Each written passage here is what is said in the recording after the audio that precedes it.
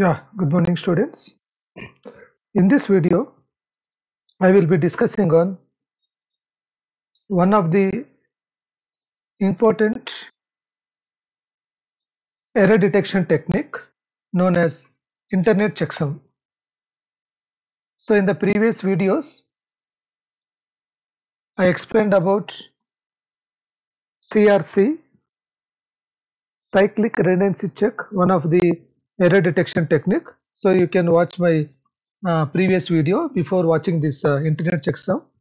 The link is available in the description box.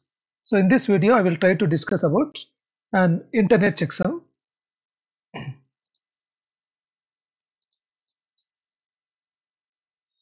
So the internet checksum normally uses a 16-bit checksum. So these are all the various steps that is followed at the sender side and at the receiver side. So I will try to explain all the steps by taking one suitable example. So however, first I will tell the steps, then I will demonstrate the same by taking one example. So the first step at the sender side is the whole message will be divided into 16-bit word, because normally the internet checksum will support the 16-bit word that you can send at a single stretch. Okay. The second step is the value of the checksum word is normally set to 0. Before calculating the checksum, the word is set to 0. Then the third step, all words including the checksum, means all the data including the checksum are added using the ones complement addition. So the sum is whatever the sum we got now is complemented and it becomes the checksum. So the checksum is sent with the data. So this is the various steps we are following at the sender side. So at the receiver side, what happens? The message and the checksum, whatever the checksum that we have calculated here, and also the message which we are divided in 16-bit word, both we are sending at the receiver side. So the message including the checksum is divided into 16-bit word. What you have done in the sender side, same thing we have to divide at the receiver side. Then all words, everything including the checksum, are added with ones complement addition. So whatever the sum we got, we are complemented and becomes the new checksum. So if the value of the new checksum that we have calculated, if it all zeros, then we can say there is no error introduced, so the message is accepted. If you get other than 0, if any other number, then we are going to reject it, thinking that there is some error has been happened. So we will try to explain. I will try to explain all these steps by taking one example. So this is what the example I am taking. So I am just calculating all the checksum and also the entire procedure by taking the computer network author name, that is Farouzan. So the same data I am sending. This is what the message I am sending now. So this is the message which I am sending as Farouzan. So the first step is the message is divided into 16-bit words. Okay. So I will just erase all this. 1 second.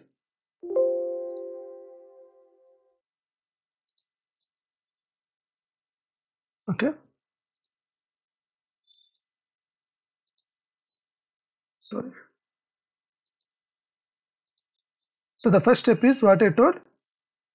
The message is divided into 16-bit word. So this is the message Farouzan, that is F-O-R-O, this is a close bracket, U-Z-A-N, Farouzan. So each one is of ASCII value. The ASCII value for F is 46. So we need to represent 4 bits we need, and similarly for 6 we need 4 bits. Similarly, O is nothing but 6F, ASCII value I am talking about. So to represent 6 we need again 4 bits, and to represent F again we need 4 bits. Total we are using 16 bits. That's how we have divided the message into 4-bit word, means a 16-bit word. So that is what our first step. Okay, the message is divided into 16-bit word. So in that way, 2 characters, that is FO, is taken as 16 bits. F is nothing but 46 and O is nothing but 6F. Similarly, the next 2 characters, that is RO, means here Farouzan is there, no? This one. FO is over. Now I am taking RO. For R, the ASCII value is 72, and for O it is 6F. And similarly UZ, for U the ASCII value is 75, and for Z it is 7A, and for AN, A is 61, and 61, that's what, and n is 6e. So these are all the ASCII values. So which is our next step? The value of the checksum word is set to 0. So here I done that. The value is set all zeros only. Okay. Next, the third step is all words including the checksum are added using one's complement addition. So you need to add it now. What is f? F is nothing but in hexadecimal value, it is nothing but 15. So this is nothing but again f, 15 plus 15, 30. 30 plus a is 10. 30 plus 10 is 40. And e is nothing but 14. So 40 plus 14 is 54. So 54 you should divide with 16 since we are using hexadecimal value. 16 3s are okay. 16 3s are 48. And what is the remainder? 48, 14, 50, 51, 50, 53, 54, 6. So it is nothing but 3 and 6. That's what here I have borrowed 3 and down I have written is 6. So similarly you can do for all the other things like 6 plus 6 12, 12 plus 3 15, 15 plus 7 22, 22 plus 6 28. Again 28 you divide with 16. So you will get 16 ones is 16. Okay, and then 12 and 13 will remain. Okay, okay, whatever it may be. So 1 and 13, that 13 is nothing but, sorry, 2, 12. 16 ones is 16, 16 plus 12 is 28. So here 1 is there. Here 12 is nothing but in hexadecimal value we can represent as A is 10, B, C. C is nothing but 12. So it is nothing but 1, C. So you can write here is 1 and here is C. So like that you can do for this also. You will get 0, F, and after doing that you will get 1 and 8. So the moment when you get 1 and 8, so this part I am talking about. When you add all this, you will get 18. 7, 7, 14 plus 4, 18, 18 plus 6, 24. 24 if you divide with 16, 16 was 16 and 8 is remainder. So 1 8 you will get. Yes or no? So 1 I am taking here and 8 I am written here. So this 1 you need to add here at the first most significant bit. So 8f c6 will get and 1 I am adding here. Then this is partial sum. You add this 6 plus 1 is 7, c, f and 8. So this is not but the sum. So this is what we have calculated. The sum is, so now you got the sum, then the sum what you got is complemented and becomes the checksum. So whatever the value you got here 8fc7 sum, you need to complement it. So just make zeros to ones, ones to zeros, then you will get checksum. For example, I will take this 7. 7 in 4 bits, what you can write? That is nothing but 0, 1, 1, 1. That is nothing but 7. So you just make it as complement, that is 1, 0, 0, 0. How much you will get? 0, 1, 2, 3. 2 power 3 is 8. So 8 I am taking here. Similarly, C you represent in 4 bits, complement it, you will get 3. F is nothing but all ones, 1, 1, 1, 1, 15. And if you complement, all zeros only will get. So that's what I have taken it as 0. And similarly for this you complement, you will get 7. So 7, 0, 3, 8 is nothing but your checksum. That's what the last step we have told. The checksum, the sum is complemented becomes the checksum. So the checksum is sent to the with the data. So this checksum what we got here, we are sending along with the original data. That's what we have sent at the receiver side. Receiver side what I have done, this is what your original information frozen, and then along with that I have added whatever the zeros I have now, I have appended with this checksum. That's what we got 7068.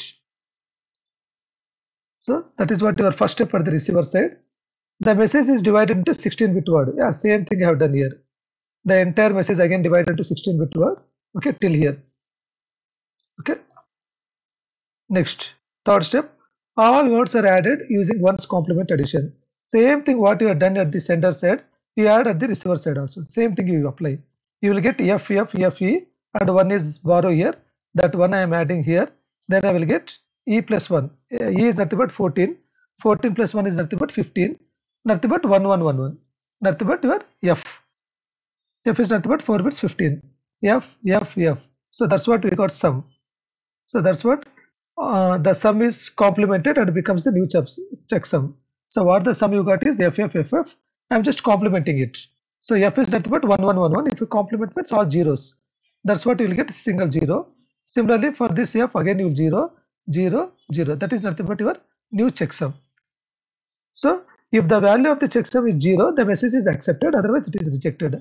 So since the data is not corrupted, see here the same data we have received, so we got all zeros. That means the sum is 0. So then we will accept that there is no error and the data is accepted.